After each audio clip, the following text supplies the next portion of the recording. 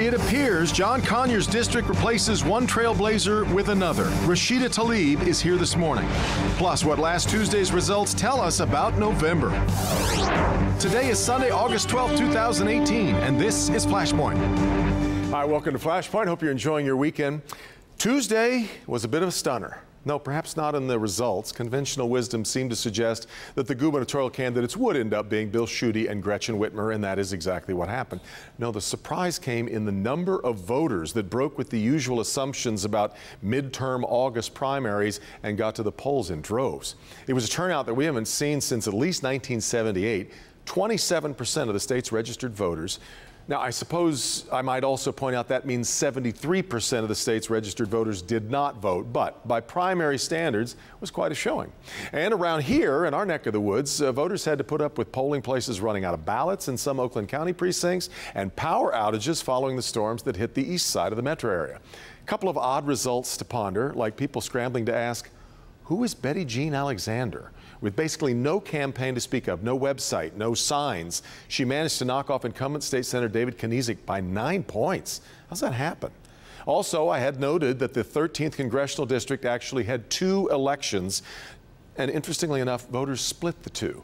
Brenda Jones won the vote to fill out the remainder of John Conyers' term, but Rashida Tlaib won the full term to succeed Conyers. That makes for a sticky situation for Jones, who's the president of the Detroit City Council. But it also makes for what will almost certainly be the first Muslim woman elected to Congress. And Rashida Tlaib will be here in a few moments to talk about it. And our roundtable on what all of this means for November. All today on Flashpoint.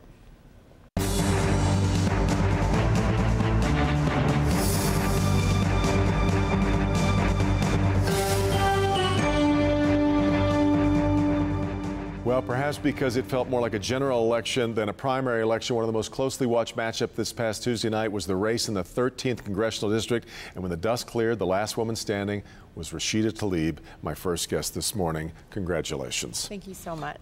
You're quite an American story, daughter of Palestinian immigrants. I'm curious as to what the family reaction has been first to what's happened. I still have my grandmother who's alive and well in the West Bank, and it's been just life-changing. I mean, this is a small little village right outside of Ramallah, and they're from a farming community, very small working class family, and they are just thrilled. I mean, people are coming from all over the country, and it's a very small country, to come and congratulate. And they've had to buy a lot of baklava and to pass that out. And my grandmother is thrilled. And I think my aunts and uncles, the things they've been saying to the Middle East, like media outlets, is I've always been this way, and they're not surprised, which makes me so excited. That's nice. Very thrilled. The way it often goes, though, with people who are sort of pioneers in their field, and you're going to become the first Muslim woman to serve in Congress. But I know sometimes people don't want to be put in that box. They don't want to, I'm not here as a Muslim woman, and yet that is very much a part of the fabric of who you are. So how do you look at that part of this? Everything in the box is I'm a Detroiter, a woman of color, a mom, a Palestinian, a Muslima. All that is in the box. And I think it makes me the unique public servant that I am. I mean, I approach things from all those lenses altogether. I mean, I went to a school that's predominantly African American. I grew up in a community in Southwest Detroit. It was predominantly Latino and African American and white. I mean, it was incredibly, really reflective of what America's about. This little melting of just beautiful, beautiful different faiths and different ethnicities and colors of skin and all those things that I think that are just make this whole story even more incredible. But it also, though, makes it a really interesting time to show up in Washington. Yes, it is. I'm glad you're smiling about it. That's because also, it looks like a pretty intense time to be in the swirl of those kind of debates, doesn't it? Yeah, it is. I mean, so many of the people I talked to, they were still very much like this mourning that happened, I think, after President Trump won, and the sense that they don't feel like he speaks for them, right? They feel very much left out. A lot of the people that I even spoke to that were Democrats that did support him, regret it. They realize just how bad of a vote that was and how they can see they're still being left behind. They're not being included in these discussions. But you must also see that the majority of the president's supporters are digging in. They are more committed to him than ever, which really creates this very powerful divide that we have in the country right now. I don't think, I don't think we're divided. Though. Really? I really think it's because we're just disconnected. I think that there might be a big difference. Absolutely. That's an interesting and it was an African-American pastor in my district, Stephen Bland, who said that, and it resonated with me so powerfully.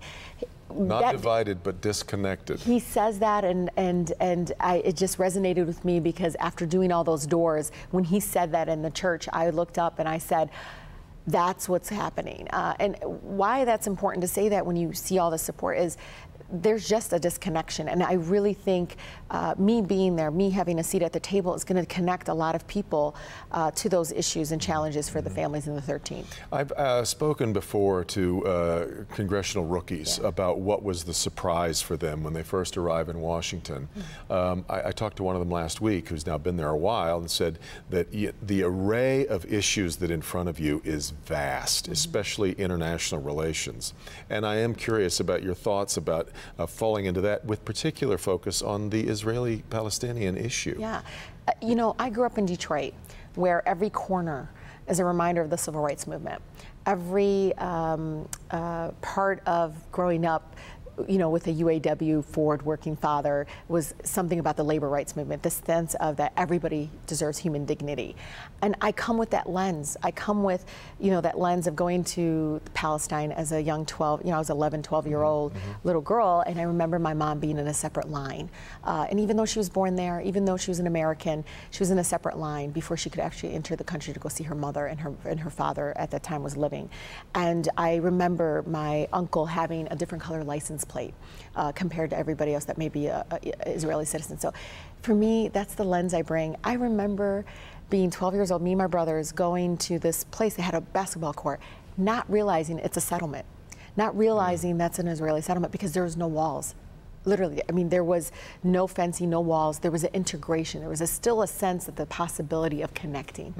And now you see the segregation has actually increased violence there. It's dehumanizing. The dehumanization of Palestinians has been really, really strong.